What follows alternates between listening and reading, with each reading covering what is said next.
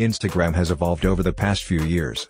From a simple photo editing app, new features were added like adding videos to your story, and you can now save videos from Instagram. This is something that the users are looking forward to, as it will be helpful in saving those memories to their devices. In this video, I will show you the steps how to save videos from Instagram. Here's how to do it. Launch Instagram. Open your video or story that you want to save. Look for the menu button and tap on it.